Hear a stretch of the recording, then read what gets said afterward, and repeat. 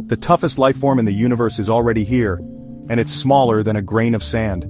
The tardigrade, a creature that can survive open space, boiling acid, radiation strong enough to kill a human in seconds, and even outlive the Earth itself. They don't just endure, they rewrite their DNA when damaged, and stitch themselves back together like biological wizards. When the world dries out, they do too, losing 99% of their body water, then waking up decades later with just a splash. Their secret?